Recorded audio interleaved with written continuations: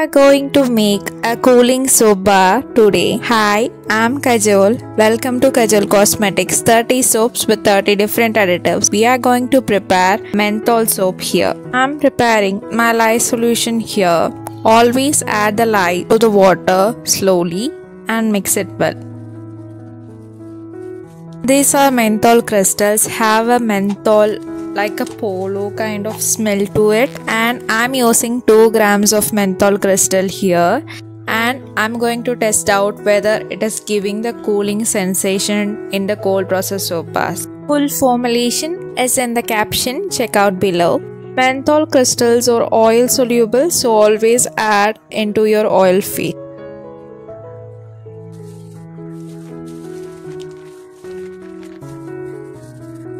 It's time to melt down our shea butter and menthol crystals. After melting down, we can add our lye solution to the oils here, and I'm bringing the batter to a thick tray.